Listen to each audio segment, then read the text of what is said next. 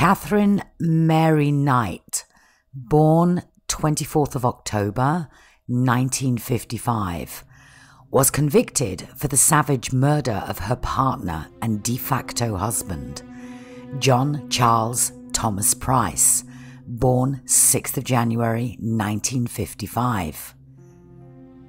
The murder took place in February 2000, and Knight was sentenced on November 9th, 2001. Knight is currently imprisoned at the Silverwater Women's Correctional Centre in New South Wales. She was the first Australian woman to be sentenced to life imprisonment without parole, the harshest possible sentence in Australian law. Her prison file is marked never to be released. This is the story of Katherine, the Black Knight of Aberdeen.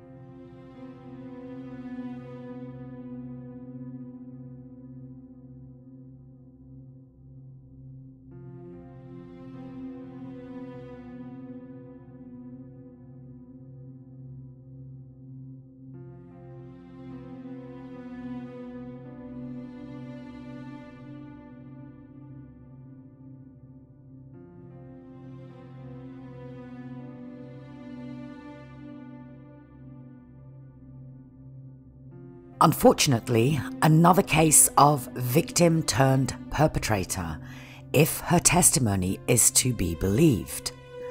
One of the reasons I started researching crime, and mainly serial killers, was my insatiable curiosity to find out why these people cross that line. What makes serial killers different from the rest of the world? Is it nature or nurture? Since I started looking into these cases when I was a teenager, things have moved along since then. We now know more about psychopathic killers, although it still remains pretty much a mystery.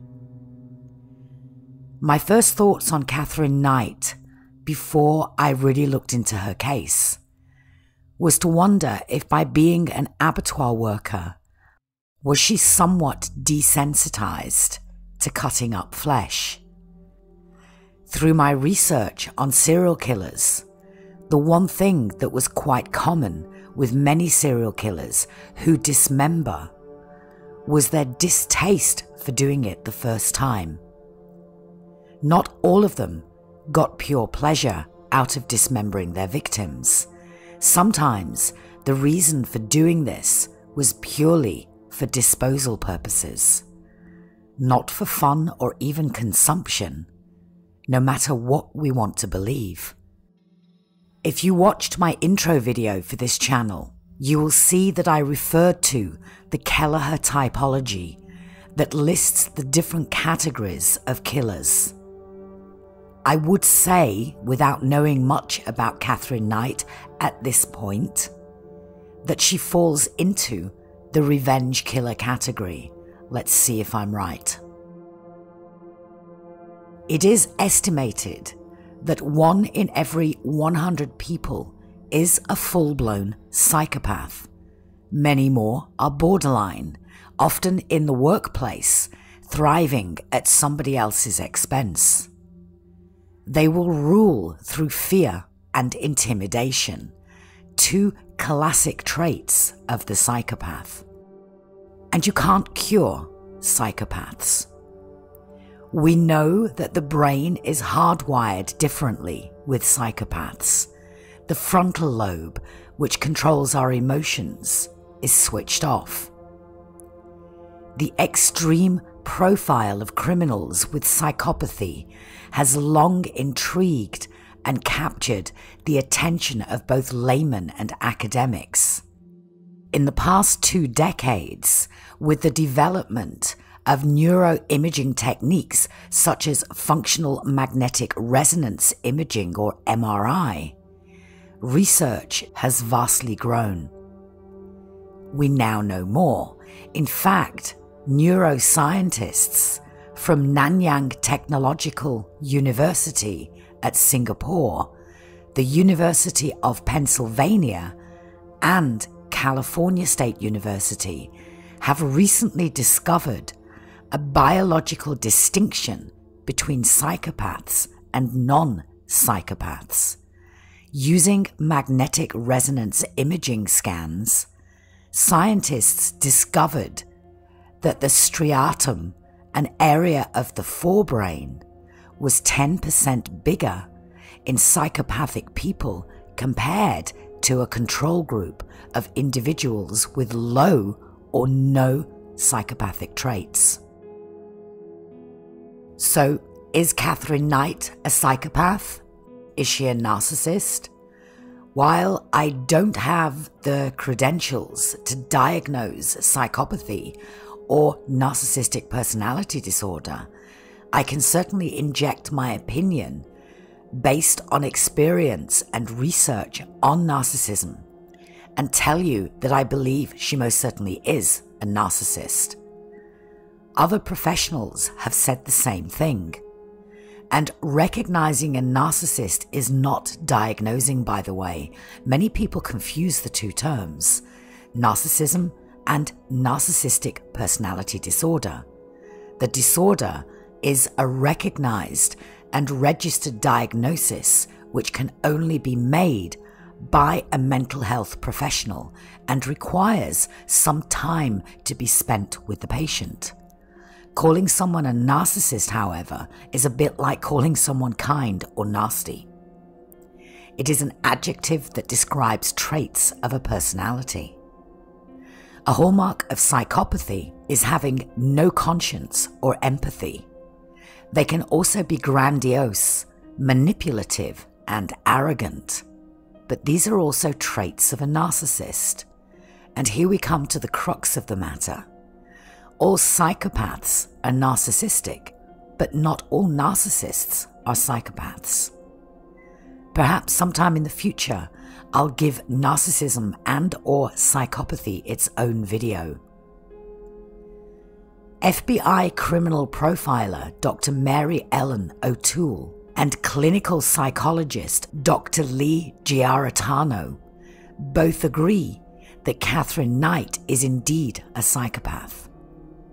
They also agree that nature and nurture both play a part in Knight's behavior.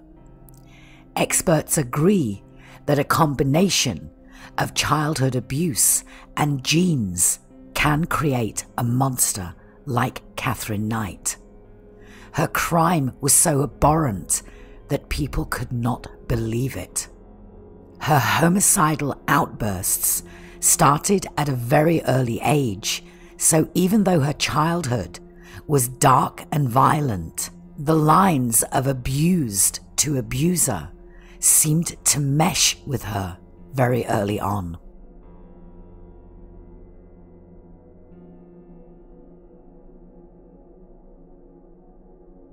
To understand a little more about the background of this, we need to go back in time to a place called the Upper Hunter Valley, a small mining and farming town near Aberdeen in New South Wales, Australia.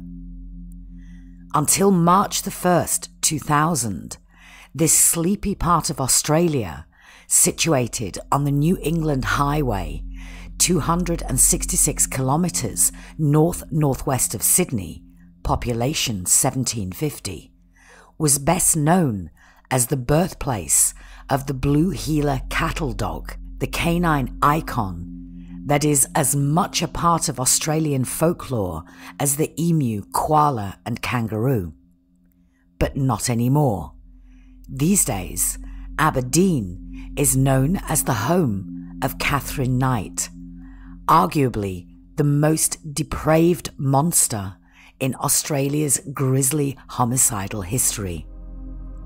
Visitors to Aberdeen are now far more interested in ogling the single-storey 3-bedroom bungalow at number 84 Andrew Street, where a murder and other unspeakable acts took place, and pondering what would cause the middle-aged housewife, mother and grandmother to perpetrate such evil. She was born and raised in an unconventional and dysfunctional family environment. Her mother, Barbara Rowan or Ruffin, I'm going to go with Rowan as I like that better. So her mother, Barbara Rowan, had been married to Jack Rowan and lived with him in the small town of Aberdeen in New South Wales, Hunter Valley. They had 4 sons, Patrick, Martin, Neville and Barry, before Barbara began an adulterous relationship with Ken Knight, a friend and co-worker of her then husband. Local backlash forced Barbara and Ken to move to Moree. None of her sons went with her. The 2 eldest boys, Patrick and Martin, continued to reside with their father, and the 2 younger boys, Neville and Barry, were sent to be raised by an aunt in Sydney. Barbara had 4 additional children with Ken, including 2 boys, Charlie and Shane, and twin girls born on 24th of October 1955 in Tenworth Hospital, Tenterfield. Katherine Knight was one of these twin daughters, half an hour younger than her twin sister, Joy.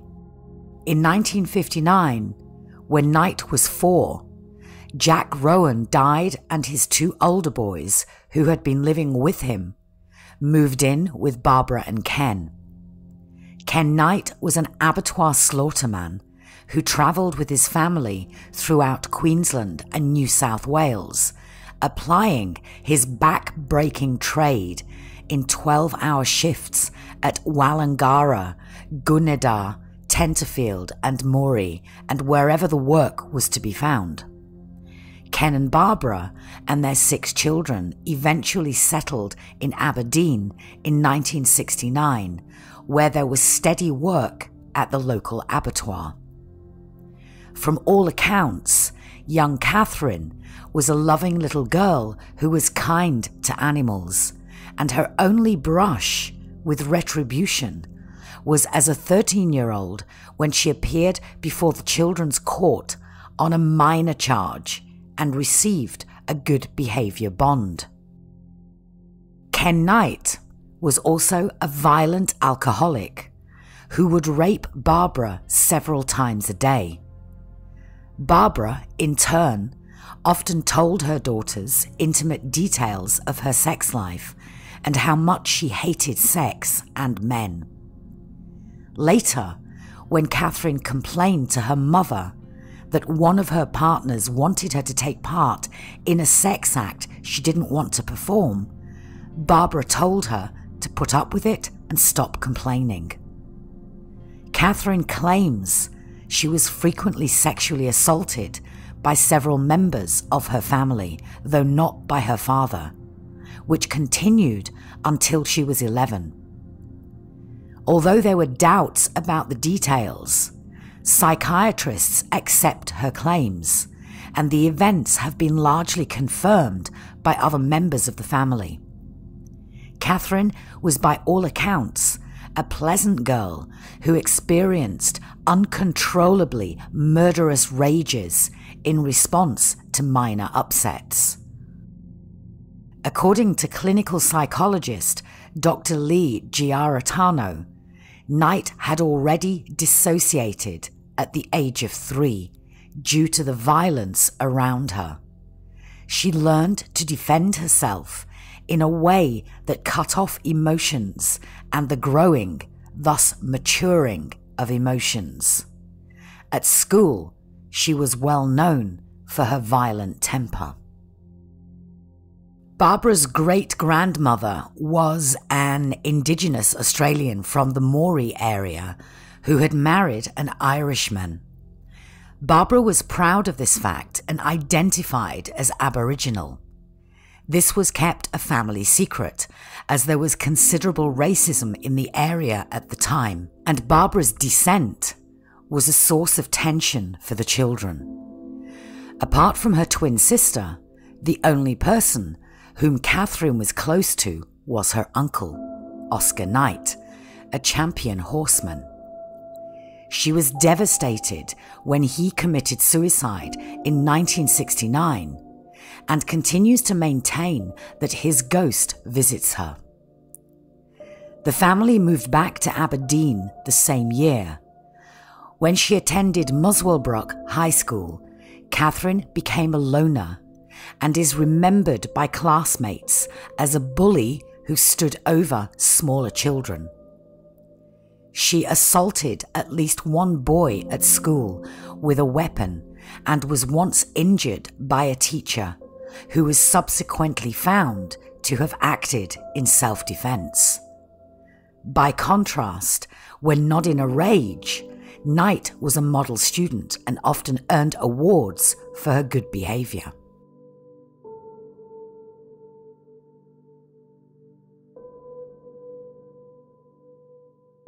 Upon leaving school at 15, without having learnt to read or write, she gained employment as a cutter in a clothing factory. 12 months later, she left to start what she referred to as her dream job.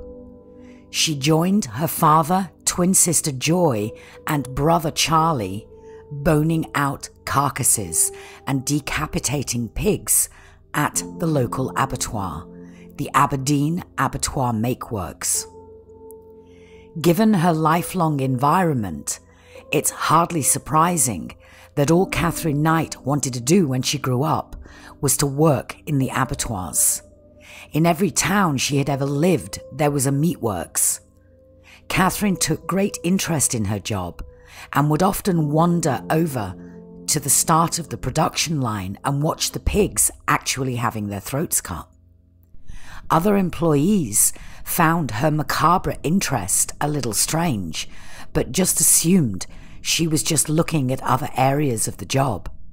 Others noted that Knight had an unusual approach to her job, reveling in certain aspects of it. She would nick arteries of the animals just to watch the blood come out. She took a malevolent pleasure in death. It is believed that her bloodlust for people was most probably satisfied by this job.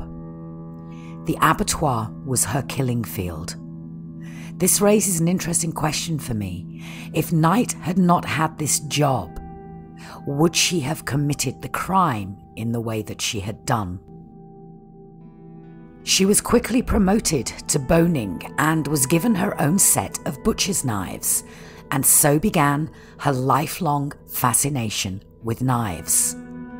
In the predominantly male domain, Katherine became as tough as the best of them and gave as much as she got in the boning floor jargon that would make a wharfie blush.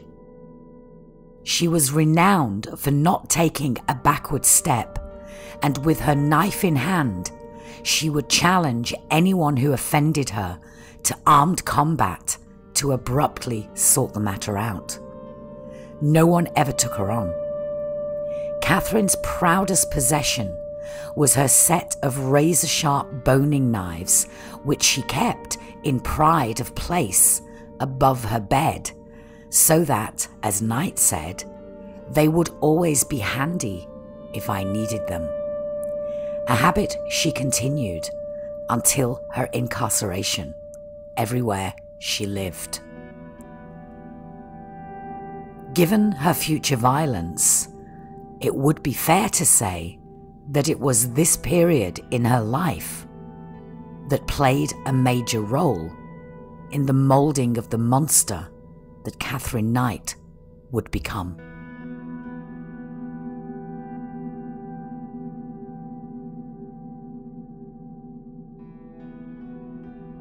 Katherine first met hard-drinking co-worker David Stanford Kellett in 1973 and completely dominated him. Kellett engaged in heavy drinking, which stemmed from 2 traumatic incidents from his previous railway job in Coffs Harbour. First, when his best friend was killed in front of him in a shunting accident, and later when he rescued injured occupants of a school bus in Kempsey, which had been struck by a train, killing 6 children.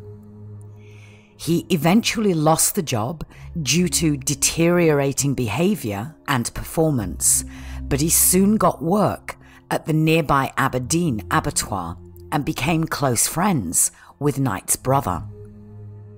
Often, if Kellett got into a fight, Knight would step in and back him up with her fists. In Aberdeen, she was well known for physically threatening anyone who upset her. Knight married Kellett in 1974 at her request, with the couple arriving at the surface on her motorcycle with a very intoxicated Kellett on the pillion. As soon as they arrived, Knight's mother, Barbara, gave Kellett some advice. The old girl said to me to watch out, quote, "You better watch this one or she'll fucking kill you. Stir her up the wrong way or do the wrong thing and you're fucked. Don't ever think of playing up on her. She'll fucking kill you." And that was her mother talking. She told me she's got something loose. She's got a screw loose somewhere. On their wedding night, Knight and Kellett consummated their marriage 3 times, but he made the mistake of falling asleep and not fulfilling what Knight believed was the norm on a wedding night. Knight was told that her parents had sex 5 times on their wedding night. Kellett was abruptly woken up, with Knight's hands around his throat attempting to strangle him. He managed to fight her off, but this was just the beginning. Even though she attempted to kill him only 1 day into the marriage, the union lasted for 10 more years. The marriage was, however, far from perfect. Kellett was often unfaithful and once even left his wife and their 2 daughters in the middle of the night. Their daughter, Melissa, was born on the 11th of May, 1976. By this time, David was seeing other women, and 6 weeks after the birth of their daughter, Knight tried to stab David with a broken beer bottle. Tired of her violent outbursts, Kellett left for Queensland with his new girlfriend after 2 years of marriage. The next day, Knight was seen furiously striding down the main street, ranting and raving, pushing her new baby in a pram, violently swinging the pram from side to side, and at one point she seemed to almost push the pram onto the road into oncoming traffic. Police were called and she was admitted to St Elmo's Hospital in Tamworth, where she was diagnosed with postnatal depression, treated with antidepressants, and spent several weeks recovering. After being released, Knight's fury didn't seem to have subsided, and her husband was still nowhere to be seen. Still raging with anger, Knight then went to the railway tracks and left her baby daughter, Melissa, on the tracks and walked away, with the next train due any minute. The owner of a nearby shop saw this, but it took another hero to save the child. A man known in the district as Old Ted, who was foraging near the railway line, found and rescued Melissa, by all accounts only minutes before the train passed. But Knight's violent outburst was by no means over. She stole an axe from someone's backyard, went into town, waving the axe around her head like a madwoman, threatening to kill several people randomly. Knight was arrested and again taken to St. Elmo's Psychiatric Hospital, but signed herself out the following day. Some articles are reporting slightly different timelines. You'd be amazed at how many different versions of each violent episode is out there. This is one of the things I despise about reporting, the sensationalism, how people twist the stories. You'd think they wouldn't need to do that here. This story is bad enough on its own. It doesn't need to be embellished. It's fine as it is. It stands up in its own horror. Okay? Anyway, Knight signed herself out the following day. I think by this time she had also been diagnosed with borderline personality disorder, and the medical professionals had said they couldn't do anything else for her, so they just let her go. Personally, I think she should have been committed at this point. Days later, she loses it again. How this woman has managed to get to this point in her life without actually killing anybody thus far is a bloody mystery to me. A few days later, Knight continued her rage against her husband's absence. Leaving her baby daughter in the house, she knocked on a neighbour's door, telling them her baby was ill and they needed to drive her to hospital. Knight went home, and the neighbour, with her children in the car, drove to Knight's home to pick up baby Melissa. One of the neighbour's daughters went into the house with Knight to get Melissa out of the cot. But Knight suddenly produced a knife and began to chase the girl out of the house. She even managed to slash her face. She then took the family hostage and ordered them to take her to David's mother's house. On the way, Knight's neighbour, who was bleeding profusely, had somehow convinced her that they needed to stop at a service station and let one of the boys out because he was asthmatic. The boy then alerted the police. When police responded to the frantic call from the petrol station owner, they arrived to find Katherine holding a little boy by the front of his shirt and waving a knife in the air. The officers managed to drag the terrified child away by attacking Katherine with a couple of brooms that were handy, and grabbed her when she dropped the knife and let the lad go. Knight was not charged, but instead shipped off, again, to the Morisset Psychiatric Hospital. She was detained under supervision while her baby daughter was placed in the care of her grandparents, Barbara and Ken Knight. Knight told the nurses she had intended to kill the mechanic at the service station because he had repaired Kellett's car, which had allowed him to leave, and then kill both her husband and his mother when she arrived in Queensland.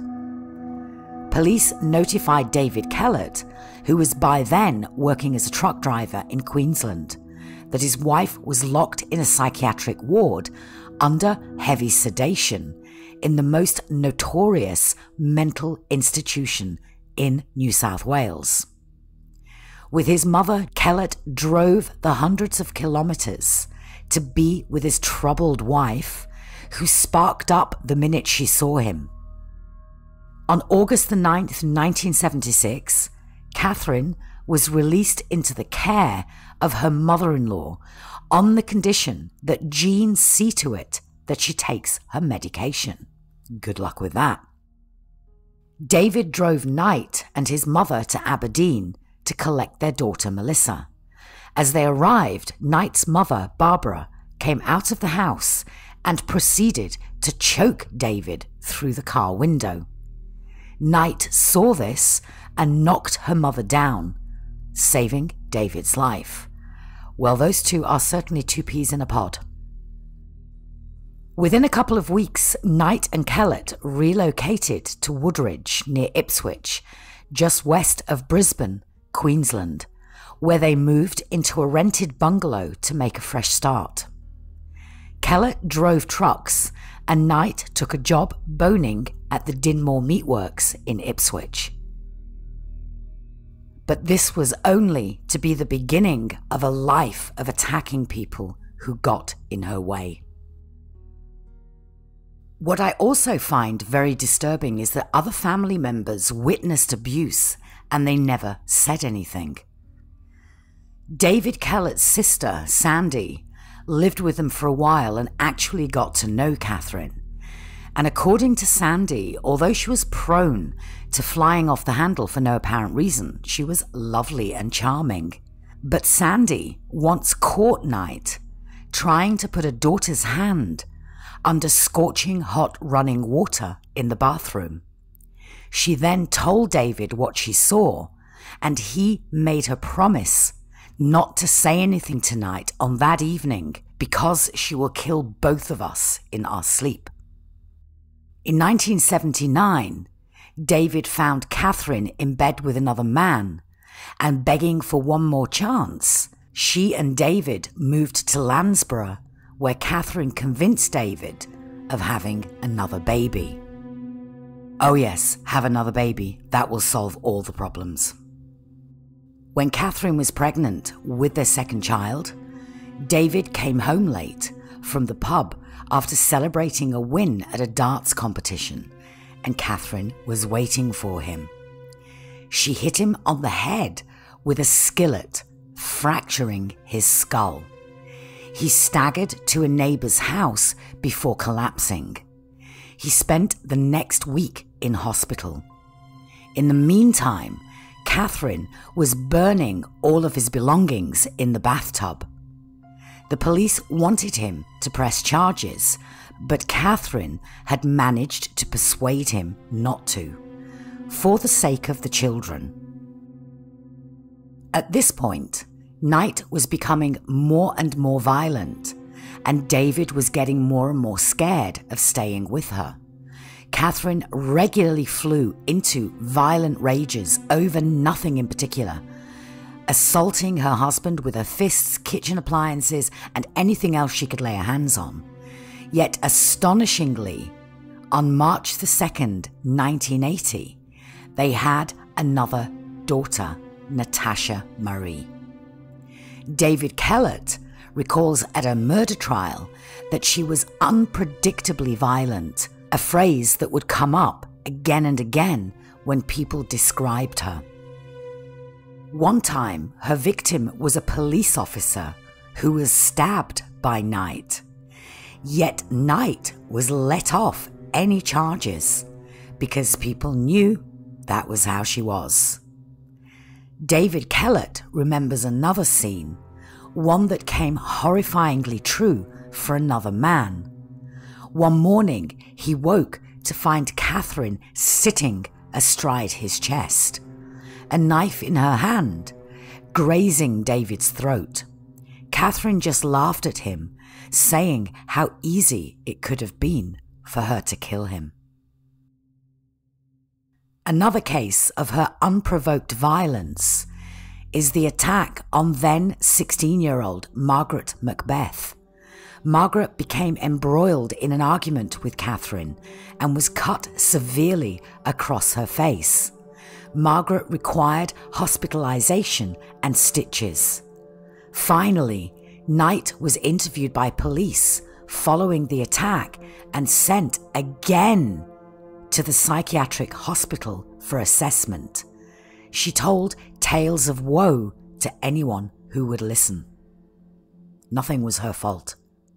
One night in 1984, after several violent outbursts from Katherine, David came home from work and found the house completely empty.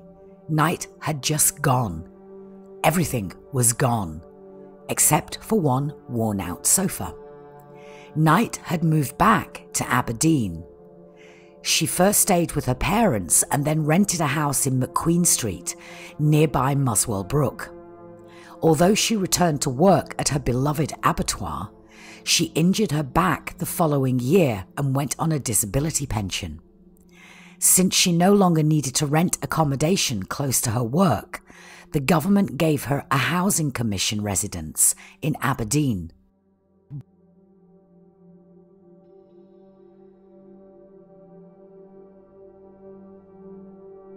Knight, now using her maiden name, met 38-year-old miner and former speedway driver David Saunders in 1986. A few months later, he moved in with her and her daughters, although he kept his old apartment in Scone. Saunders said that the honeymoon period only lasted a couple of months. According to his ex-wife and others, David Saunders was a nice and polite man, a man who was not prone to violence, although he liked to drink.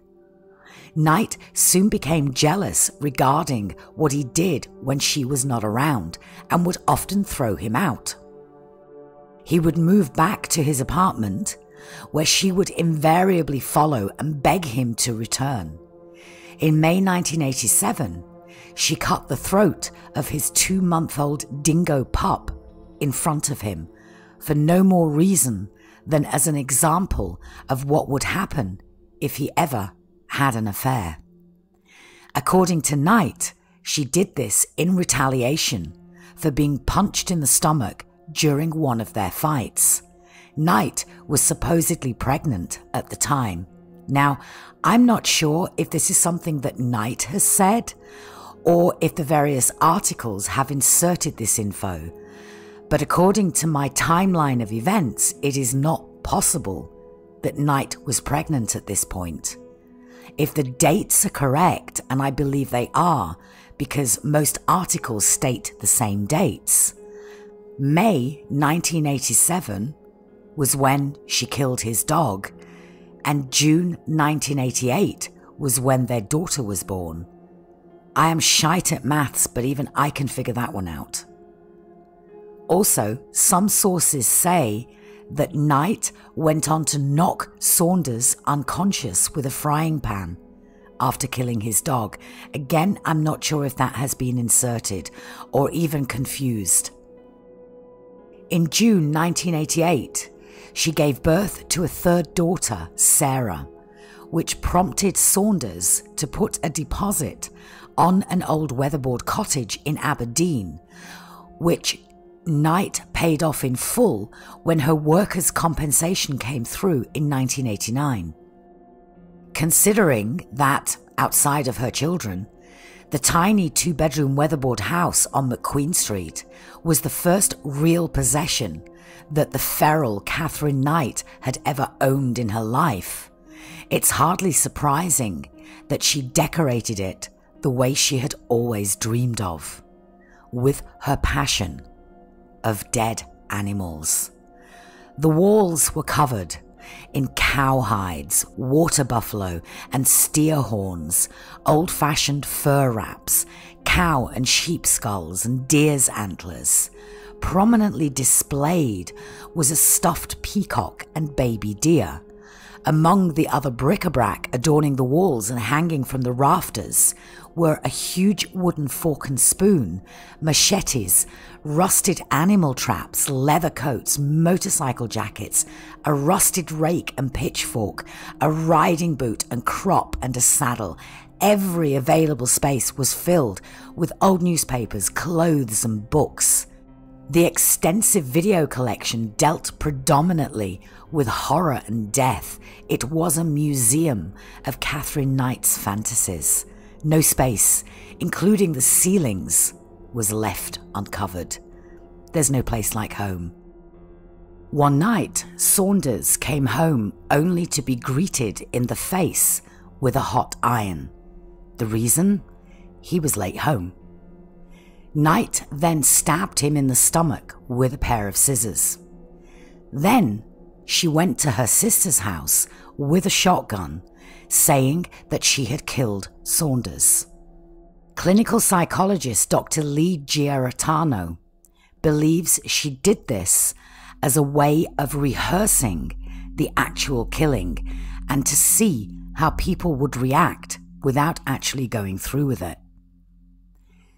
Saunders moved back to Scone, but when he later returned, he found she had cut up all his clothes to shreds and taken them to the rubbish tip. Saunders had tried on numerous occasions to leave Knight, but each time she lashed out violently. Allegedly, not long before the end of their relationship, Knight vandalized David's car and then took an overdose of sleeping pills. She was then admitted again to a psychiatric hospital for observations. One day, Saunders decided he had had enough, so he took long service leave from the mine and told Knight he was going to visit a mate in another town. He moved to Newcastle and went into hiding and disappeared from Knight's life. Knight tried to find him, but no one admitted to knowing his whereabouts. Knight was so furious that she told their 2-year-old daughter that he was dead. Several months later, Saunders returned to see his daughter and found that Knight, in his absence, had gone to the police and unjustly told them she was afraid of him. They issued her a restraining order against him, which meant he couldn't legally see his daughter.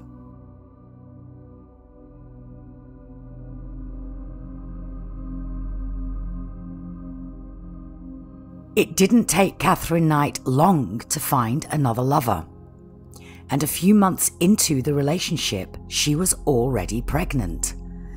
The father was a local recovering alcoholic, John Chillingworth, 43, who worked at the Aberdeen meatworks, and the baby, a boy named Eric, was born in 1991. There is not much documented on Knight's relationship with Chillingworth, other than one violent episode where Chillingworth admits to hitting Knight once after she had pushed him too far, smacking his glasses off his face and breaking his false teeth in his mouth. Their relationship lasted 3 years and ended after Chillingworth learned that Knight was having an affair with John Charles Thomas Price.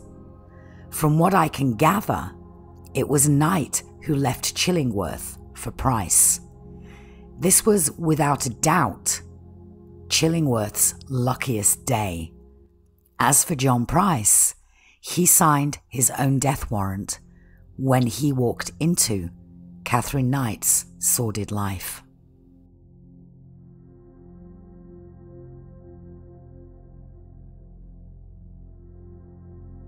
John Charles Thomas Price, 4th of April 1955 to the 1st of March 2000, or Pricey to those who knew him, was the father of 3 children when Knight began an affair with him.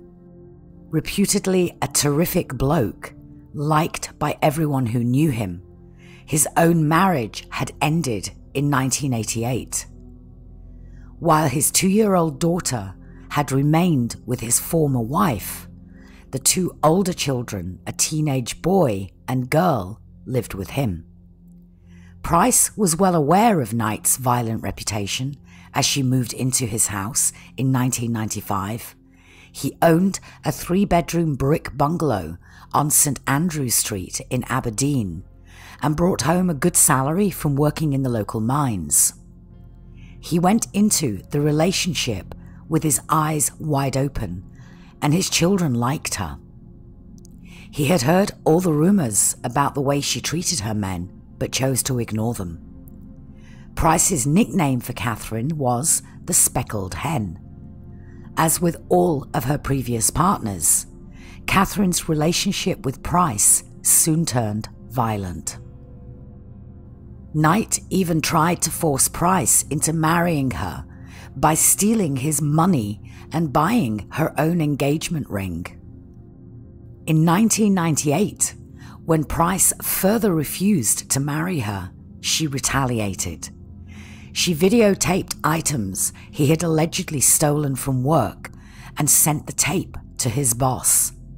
Although the items were out-of-date medical kits that he had scavenged from the company rubbish tip, Price was fired from the job he had held for 17 years.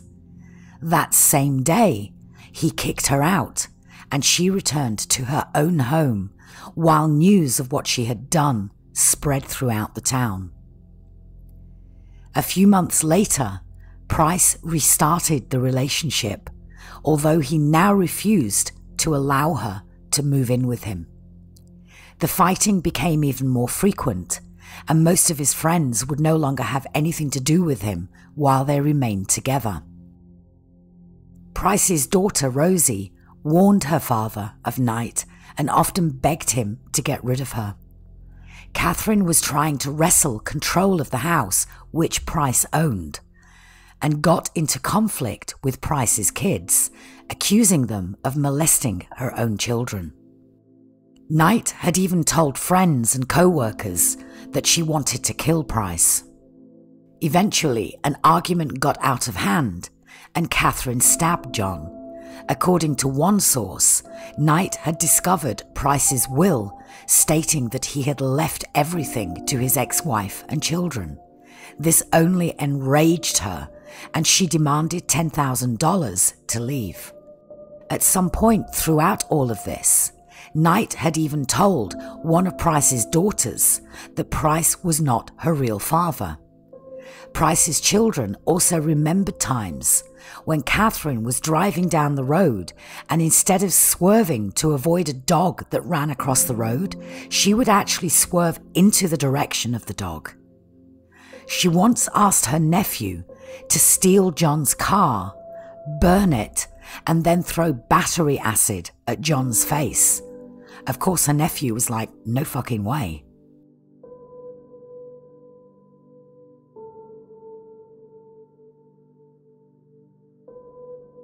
Okay, brace yourselves here because this is where it starts to get really gruesome. Days before Knight killed Price, on the 27th of February, they had a huge fight that resulted in the police being called. Price wanted the police to remove Knight from his home. The police, however, informed Price that they couldn't do anything without a court order. This poor man must have been going out of his mind. He needed a court order to remove the woman who eventually kills him within days from his own house. It is believed that this action was what spurred Knight into planning his murder for real. Again, the details leading up to Price's murder vary slightly depending on which article or documentary you watch, so I've minimized the fine details and tried to piece together what fits into the timeline. On Tuesday, the 29th of February, John Price stopped at the Scone Magistrates Court in an attempt to take out an apprehended domestic violence order, ADVO, which is basically a restraining order. It does pretty much the same thing. In Australia, depending on the state, these can have different names, but they're fundamentally the same. I don't know if he actually succeeded because some sources say that he was told it would take weeks. So I'm assuming he applied and walked out of the court with nothing physical in his hand, but knowing that the lengthy process had been put into action. That afternoon, Price told his co-workers that if he did not come to work the next day, it would be because Knight had murdered him. He had even shown them previous stab wounds that Knight had incurred. Despite their pleas that Price should not return home, he stated that he was afraid Knight would kill his children if he didn't. At this point, it seems that Price knew what was coming and he was very afraid. But he was more afraid for his children. He had every reason to be afraid. Price arrived home to find that Knight, although not there herself, had sent the children away for a sleepover at a friend's house. He then spent the evening with his neighbours before returning home and going to bed around 11 p.m. Earlier that day, Knight had videotaped all her children while making comments which have since been interpreted as a crude will. She later arrived at Price's house while he was sleeping and sat watching television for a while before taking a shower. She then changed into new black lingerie, which she had bought earlier that day. She then woke Price and they had sex, after which he fell asleep. And that's when she struck. Taking the butcher's knife that she had next to the bed and stabbed him while he was sleeping. According to the blood evidence, he awoke and tried to turn the light on before attempting to escape while Knight chased him through the house. He managed to open the front door and get outside, but he either stumbled back inside or was dragged back by Knight into the hallway, where he finally died after bleeding out. She had stabbed him 37 times in both the front and back of his body. Price's autopsy revealed that many of the wounds extended into vital organs, but if you think it ends there, then you are mistaken, because here is the truly horrific part of all of this. We know by now that Katherine Knight was willing and more than capable of stabbing someone to death, and it was, in my opinion, inevitable. No surprise there. But what she does next is off the fucking charts.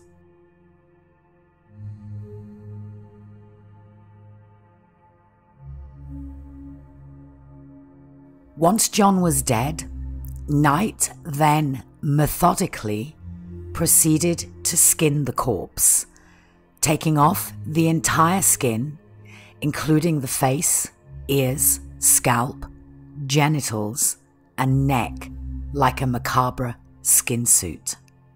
She only left a small inch square of skin on the body. The square had the scar from where she had stabbed him previously.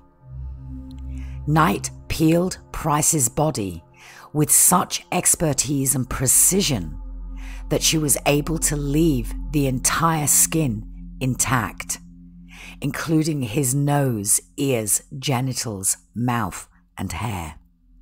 Medical officials reported that Knight had removed his skin in an experienced manner, allowing them to later reattach it to his body prior to the funeral service.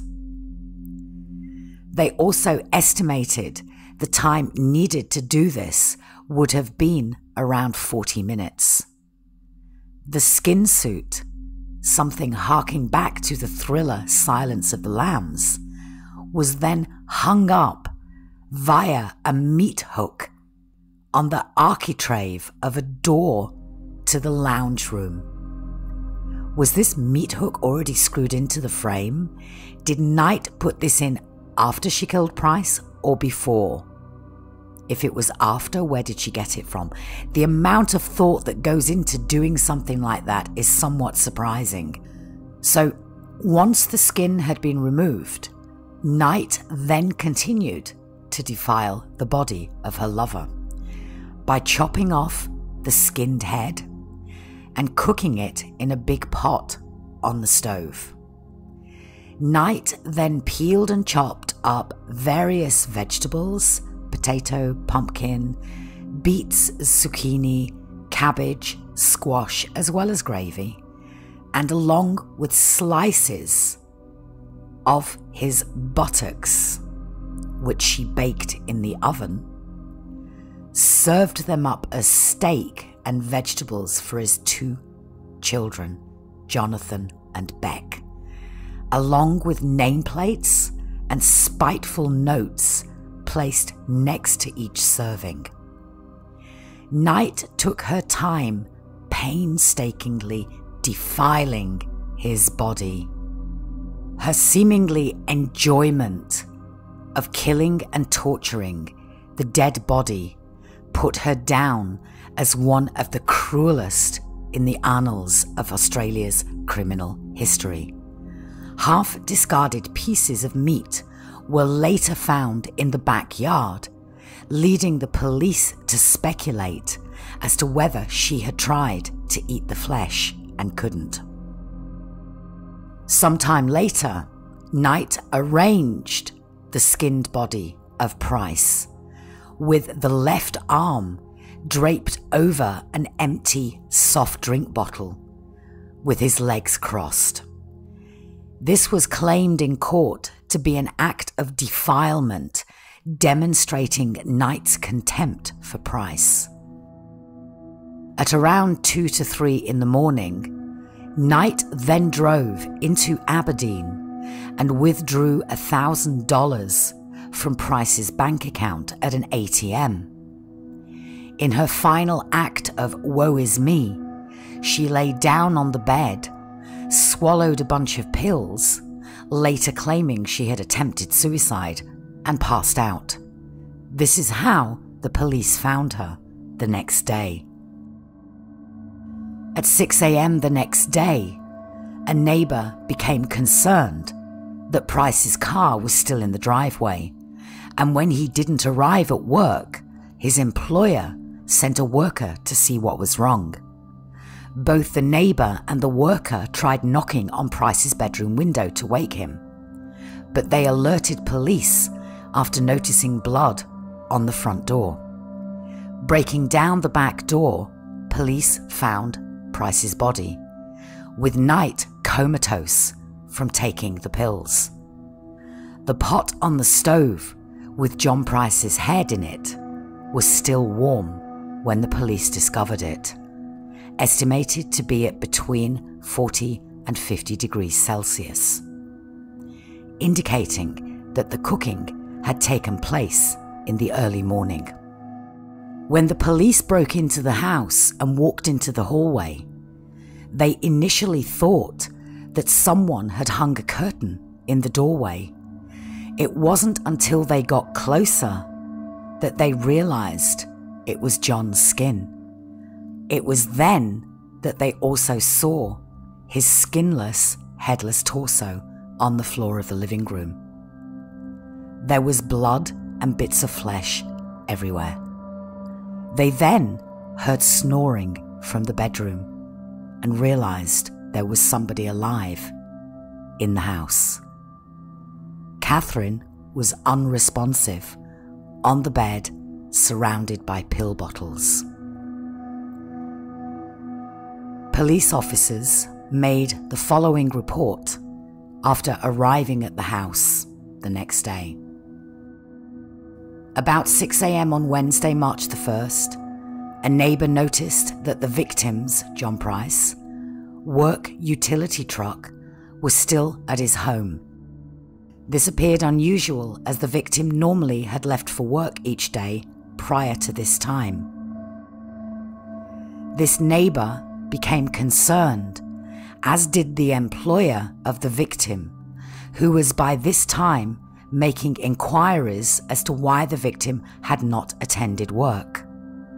Attempts were made by the neighbour and another friend to wake the victim by knocking on his bedroom window. The neighbour and friend then went to the front door, where they saw a small amount of blood on the wooden exterior. Police were contacted and attended about 8 a.m. The police at the scene forced entry to the house through the rear door. Upon entry, the police located the victim's exterior layers of skin hanging from a hook in a doorway arch into the lounge room. They then located the victim's decapitated remains on the lounge room floor near a small foyer leading to the front door.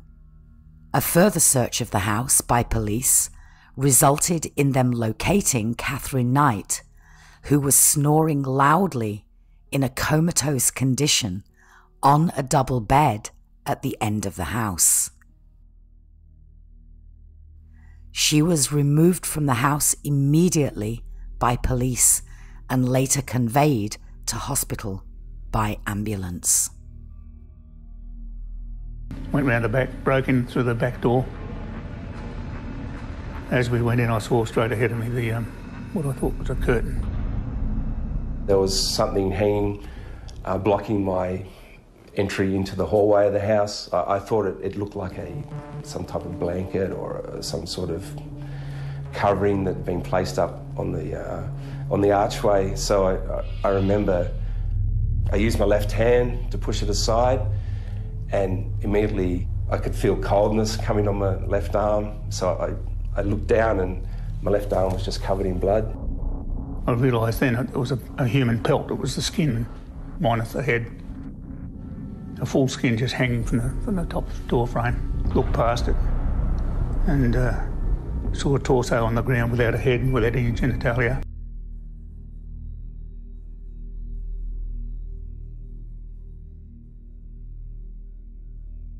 So keep bracing yourselves. The worst is still yet to come. I am an all or nothing kind of girl. When I do these videos, I include everything. The following account is the complete report by crime scene investigator, Detective Senior Constable Peter Anthony Muschio, who was the first officer on the premises after the initial discovery of John Price's body. In cases such as this, it is the detective's job to piece together the facts firsthand from the evidence at the murder scene before anyone else touches anything. And believe me, what he saw that day with his own eyes is something I wouldn't wish on my worst enemy. About 10 a.m, Wednesday the 1st of March 2000, in company with Detective Sergeant Neil Raymond, I attended the premises at 84 St Andrew Street, Aberdeen, in relation to an alleged homicide. The premises was built towards the eastern side of the block, leaving a grassed area on the western side where 3 vehicles were parked. My attention was drawn to a piece of cooked meat on the rear lawn in front of the white Ford sedan. I made an examination of this piece of meat and collected it for further testing. During my examination, I took a series of photographs of the premises and the piece of cooked meat on the lawn. I entered the premises to conduct a cursory examination with Detective Sergeant Raymond. I walked in through the rear door and into the kitchen. Once inside the kitchen, I saw a large section of what appeared to be human skin hanging from the top architrave of the doorway leading into the lounge room. This piece of skin extended from the top of the doorway right to the floor and appeared to be an entire human skin. Looking through this doorway into the lounge room, I could see a headless and skinless human body. I walked east along the hallway and looked into the entry foyer and saw an extreme amount of blood pooled on the floor. There was also a large amount of blood smearing over the eastern wall of the entry. I walked further east along the hallway and noticed some blood staining leading from the main bedroom. In this bedroom, I noticed more blood staining, however, only moderate amounts.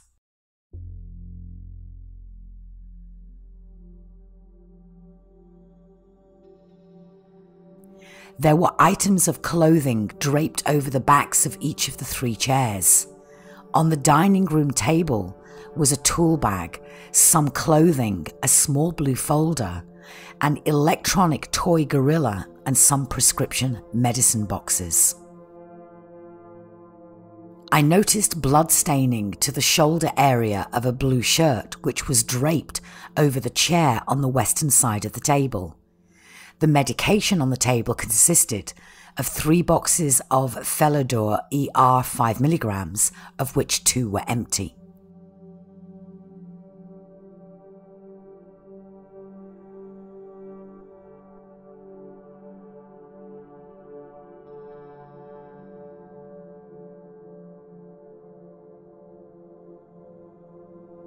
As mentioned earlier, I saw what appeared to be a complete human skin or pelt hanging from the top architrave of the door, separating the dining room and the lounge room. On closer examination, I could distinguish black curly hair at the top, a nose and part of the mouth and ear. About halfway down the pelt, I could see a clump of short black curly hair consistent with pubic hair. I could not recognize any other particular features as it continued to the floor. The edges of the pelt were incised, indicating to me that it had been removed with a sharp instrument. There were also a number of distinct stab wounds to the pelt, about a meter down from the top. The pelt was attached to the architrave by a stainless steel meat hook. The hook was pierced through the top of the head area of the pelt and then hooked over the architrave on the lounge room side of the door. The skin appeared to vary in thickness from approximately 1 to 4 centimeters. I noticed a blood trail leading from the lounge room into the kitchen towards the kitchen cooktop in the vicinity of the aluminium boiler. The boiler was on the right side rear element, which was at the time turned off. When I lifted the lid to the boiler, I noticed it was warm to the touch. The pot was full of liquid, and on the surface I could identify a skinned human head and a number of cooked vegetables. On the northern side of the aluminium boiler, I saw a baking dish which was sitting across the right front side element. Inside the baking dish, I saw an amount of liquid and the remains of baked vegetables. Just to the right or northern side of the cooktop, I saw 2 prepared meals. Each of the meals consisted of 2 pieces of cooked meat, baked potato, baked pumpkin, zucchini, cabbage, yellow squash, and gravy. Underneath each of the meals was a torn section of kitchen paper with a name written on it. The word Beaky was written in blue ink pen on one of the pieces, while the word Jonathan was on the other. The pieces of meat appeared on the plates were similar to the piece I collected from the rear lawn. On the section of the kitchen bench across the northern wall were a number of items of interest. On the western end of the bench, I saw a green electric jug with blood staining about the handle. In the sink, I saw an orange-coloured vegetable peeler and the vegetable peelings from potato, pumpkins, zucchini, and onion. On the eastern side of the sink, I saw a cream-coloured microwave dish containing cooked cabbage leaves and a clearish liquid. In front of the microwave dish, I saw a brown-coloured coffee cup that was sitting on a wooden cutting-up board. Inside the coffee cup was a teaspoon and a small quantity of thick brown liquid similar to gravy. There was also the residue of the gravy-type substance on the cutting-up board. Just to the right of the cutting-up board was a yellow-handled Swibo knife and 2 forks. The handle of the knife was blood-stained.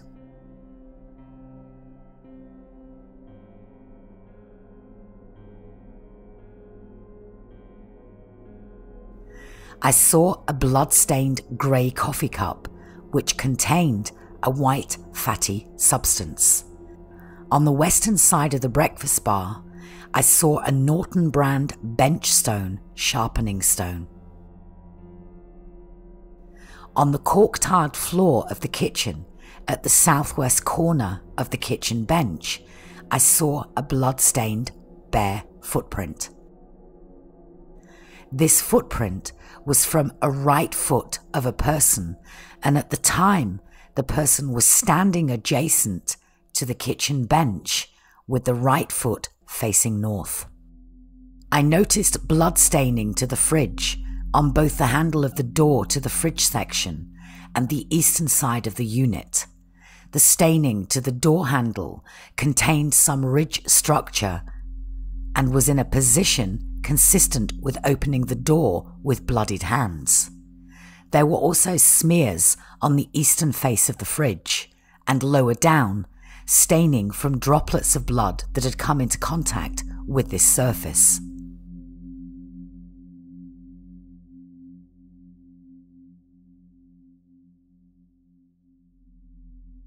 The skinless and headless body of a person now known to me as John Charles Price was in a supine position, with his legs protruding into the entry foyer from knees down. There was a substantial amount of blood smeared over the carpet around the body. As mentioned earlier, there was also an extreme amount of blood pooling on the floor of the entry foyer. In this blood pool and staining were marks where the body of the deceased had been dragged about 1 meter from about the middle of the entry foyer onto the carpet in the lounge room. The deceased was laying on his back with his legs crossed at the feet. The left ankle was on top of the right. His left arm was extended and out from the body at an angle of about 45 degrees. Under the left wrist of his arm was an empty plastic 1.25 litre Shelley's Club lemon squash bottle. The right arm was also extended and lying alongside the body. On the floor, adjacent to the right arm of the deceased, was a blood-stained 31cm yellow plastic-handled knife. The blade of this knife was 17.5 centimeters long. The body was virtually devoid of skin and flesh, exposing the muscles and some organs. There were a number of wounds present on the body, one of the most obvious being a stab wound to the left side of the chest, which extended into the chest cavity. As stated, the body had been skinned in a manner that leads me to believe that the person responsible would have had skill in this area. From the blood staining on the carpet, I was able to determine that the deceased had been skinned prior to being decapitated. There was a definite outline of the head in the blood staining on the carpet. Examination of the neck region of the deceased indicated that the head had been removed very carefully and cleanly with a sharp instrument. On the seat of the single lounge chair in the northeast corner of the room, adjacent to the shoulders of the deceased, was a black-handled honing steel sharpening stone and an opened packet of Winfield blue cigarettes. I also noticed bloodied handprints on the back and arms of this chair. On the northern wall of the western side of the door to the kitchen was a small display cabinet. Lying on this cabinet was a broken picture frame containing a picture of the deceased. Lying on top of the picture frame was a blood-stained watch. To the west of the photograph, still on top of the cabinet, was a blood-stained handwritten note, together with another broken picture on top of it. Apart from being blood-stained, it had small pieces of flesh on it. The note was poorly written and contained very basic spelling mistakes. It read, "Time got you back, Jonathan, for raping my daughter. You to Beck for Ross for Little John. Now play with Little John's dick, John Price." Staying true to my all or nothing pledge, here is what the autopsy revealed. The victim was dead when he was skinned.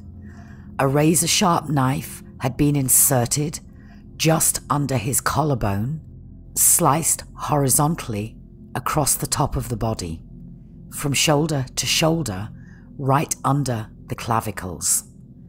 It was a straight, clean cut, anatomically precise. Then the knife was turned and cut down the chest and over the stomach to the pubic hairline and made into a T with another straight line.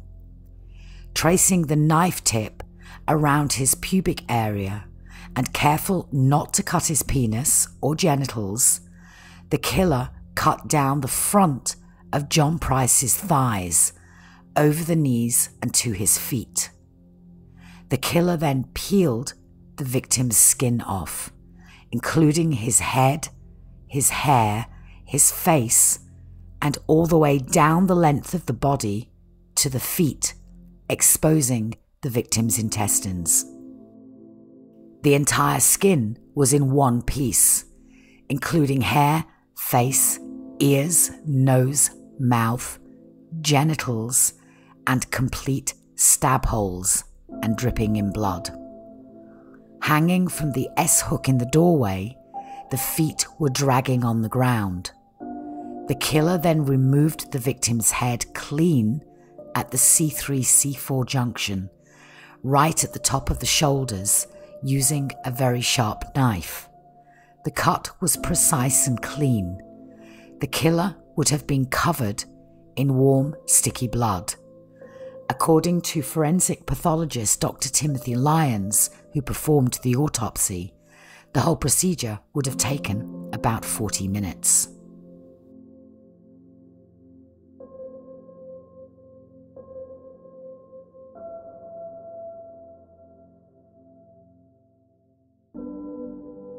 Once Knight woke up in hospital, she claimed to have no memory of the night before. Katherine Knight was quickly charged with his murder. Despite intensive questioning, Katherine Knight denied having any recollection of what happened that night after she arrived at the house and had sex with her lover. Having recovered from her alleged suicide attempt, a week later, on March 6, 2000, Katherine Knight was charged with John Price's murder at a special bedside sitting in the Maitland District Hospital's psychiatric wing. Although she feigned loss of memory, her downfall was evidence showing that she had withdrawn money from his account the night she killed him. She had also told her brother 3 weeks prior to the killing that she was going to kill Price and plead insanity. Knight's initial offer to plead guilty to manslaughter was rejected. She was arraigned on February 2nd, 2001 on the charge of murdering Price, to which she entered a plea of not guilty. Her trial was initially fixed for July 23rd, 2001, but adjourned on account of her counsel's illness.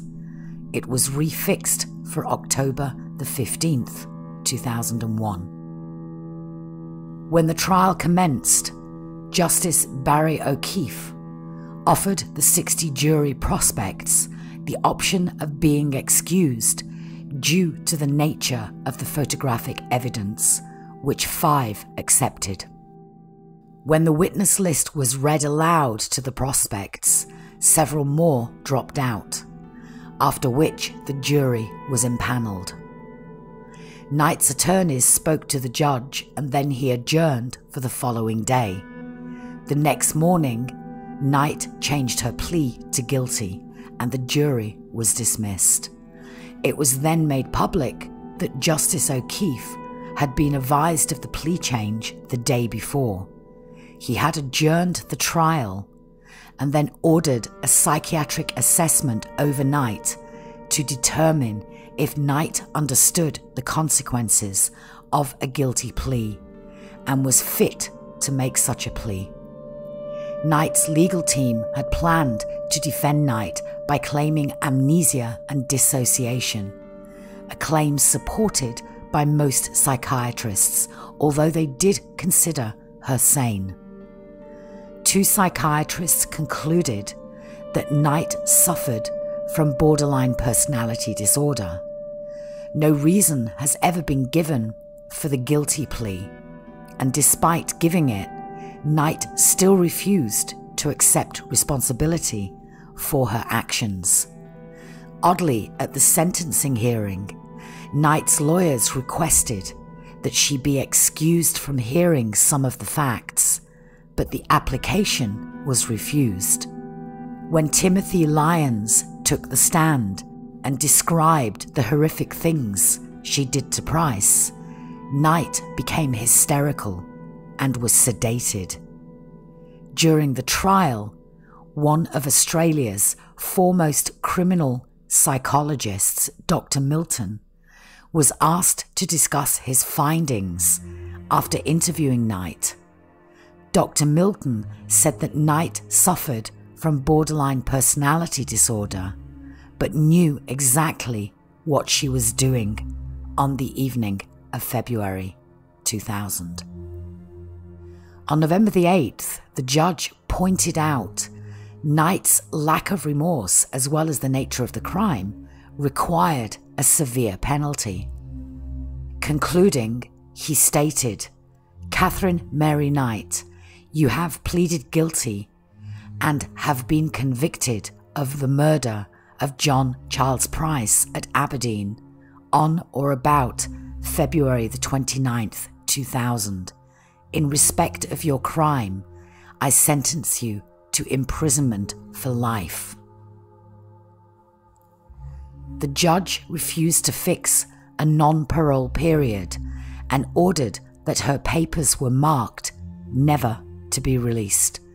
This was the first time this verdict had ever been imposed on a woman in Australian history.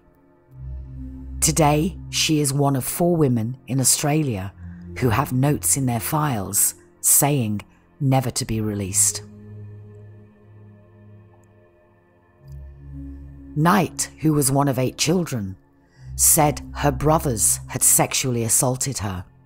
She also alleged her parents routinely beat her and her siblings with a dog leash and an electrical cord. According to Knight, her father, who worked at a slaughterhouse, frequently hit her mother, leaving her with black eyes. The forensic psychologists who evaluated Knight remained skeptical of her accounts. Although multiple psychiatrists diagnosed Knight with both PTSD and borderline personality disorder, mental health professionals deemed her sane and fit to stand trial. While the judge who sentenced Knight accepted that she had BPD, he said that the diagnosis did not explain the time and the full circumstances of the killing, which come from factors not associated with the borderline personality. While she reportedly became upset when the prosecution read the details about the dismemberment of Price in court, Knight has never repented. The judge who imposed the life sentence maintained that Knight has not expressed any contrition or remorse, and if released, she poses a serious threat to the security of society. Knight is currently incarcerated at the Silverwater Women's Correctional Centre, a maximum security facility in New South Wales that is home to some of Australia's most dangerous female offenders. In June 2006, Knight appealed the life sentence, claiming that a penalty of life in prison without the possibility of parole was too severe for the killing. Justices Peter McClellan, Michael Adams, and Megan Latham dismissed the appeal in the New South Wales Court of Criminal Appeal in September, with Justice McClellan writing in his judgment, "This was an appalling crime, almost beyond contemplation in a civilized society."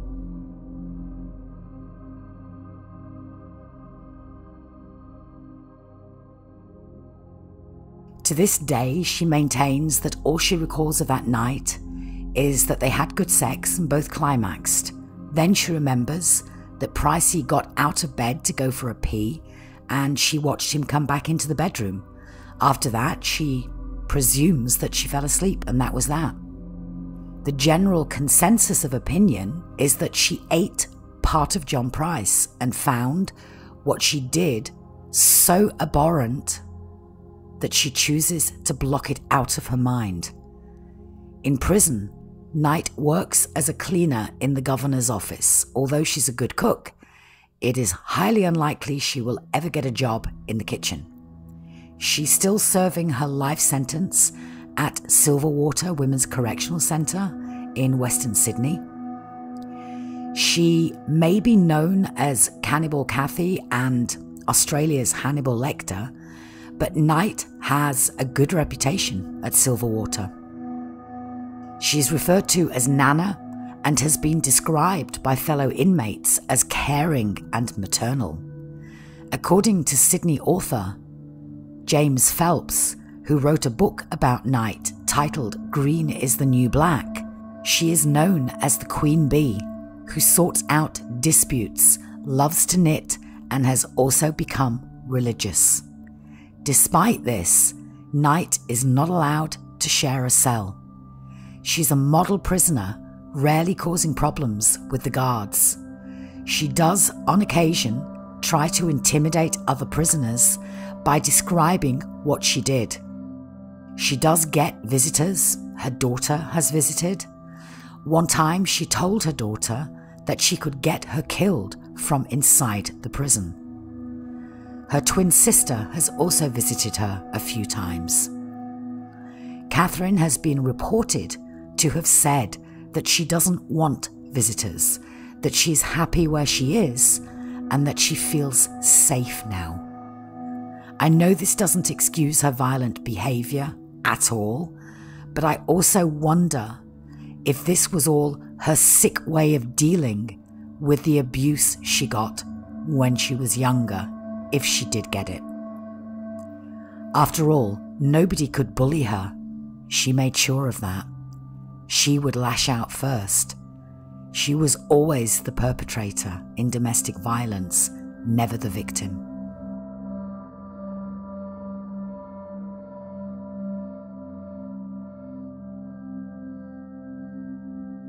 So before I conclude this video, I just want to run through a timeline of Knight's violent behaviour, because it just astounds me that A, someone can get away with so much without being charged, and B, that she never killed anybody before John Price.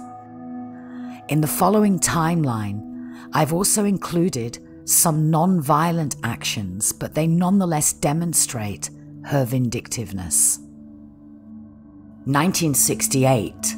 She was 13 years old when she appeared before the Children's Court on a minor charge and received a good behaviour bond. 1968 to 1971. Katherine was by all accounts a pleasant girl who experienced uncontrollably murderous rages in response to minor upsets. At school, she was known for her violent temper. 1968 to 1971, she assaulted at least one boy at school with a weapon. 1968 to 1971, she was once injured by a teacher who was subsequently found to have acted in self-defense. 1971, Katherine took great interest in her job and would often wander over to the start of the production line and watch the pigs actually having their throats cut. Others noted that Knight had an unusual approach to her job, reveling in certain aspects of it. She would nick the arteries of the animals just to watch the blood come out. 1974, she tries to strangle Kellett on their wedding night. 1976, Knight tried to stab Kellett with a broken beer bottle. 1976, first admitted to psychiatric hospital after violently pushing her new baby's pram down the street and almost onto oncoming traffic. 1976, Knight leaves her baby daughter, Melissa, on the railway tracks and walks away with the next train due any minute. 1976, Knight is admitted for a second time to St Elmo's Psychiatric Hospital after threatening to kill people with an axe. 1976, Knight kidnaps a neighbour to get her to drive to Kellett's mother's house. She planned to kill her. She slashed her neighbour's daughter in the face. 1976, Knight is admitted for a third time into Morisset Psychiatric Hospital after holding a boy whilst waving a knife in the air. She had also intended to kill the mechanic because he had repaired Kellett's car, allowing him to leave her. 1976 to 1980, Knight is seen by her sister-in-law forcing her daughter's hand under a scalding hot tap. 1976 to 1980, Knight fractures Kellett's skull with a skillet. 1980 to 1984, fresh out of hospital, Knight stabs a police officer but was not charged. 1980 to 1984, David wakes up with Knight sitting on his chest with a knife at his throat. 1980 to 1984, Knight cuts a 16-year-old severely across her face and is sent to the hospital for the fourth time. 1987, Knight cuts the throat of Saunders' puppy. 1987 to 1990, Knight hits Saunders in the face with a hot iron. 1987 to 1990, she stabs Saunders in the stomach with a pair of scissors. 1987 to 1990, she arrives at her sister's house with a shotgun, saying that she had killed Saunders.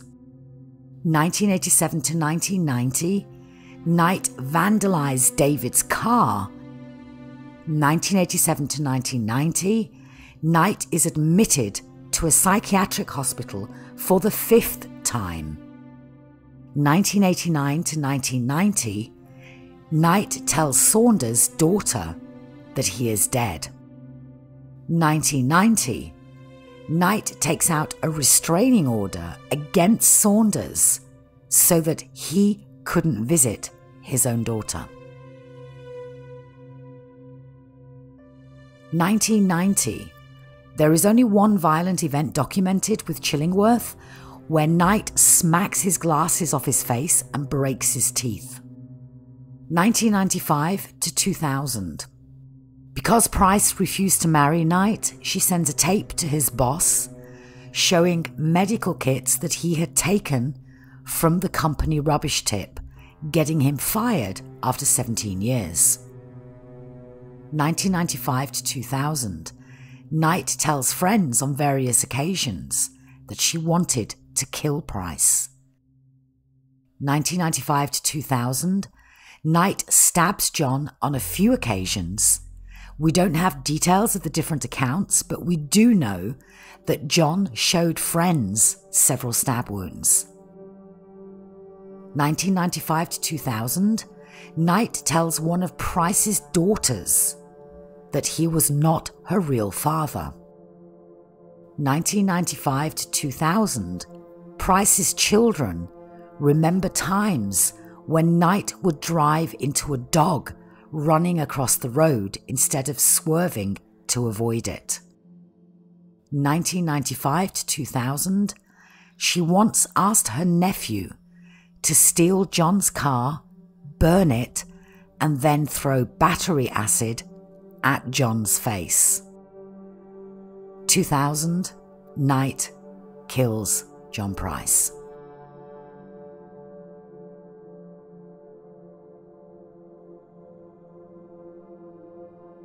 Most articles and videos refer to Knight as a cannibal.